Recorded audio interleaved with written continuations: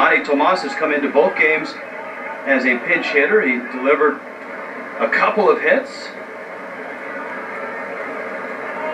His first AB in this one. He drives out on the left field, hits it deep, and gone! Wow!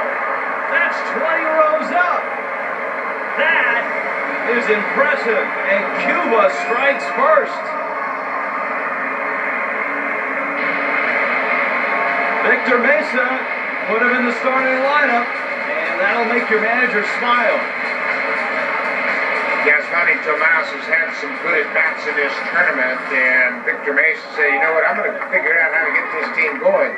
So he got the nod to start in right field tonight, and what a swing this is.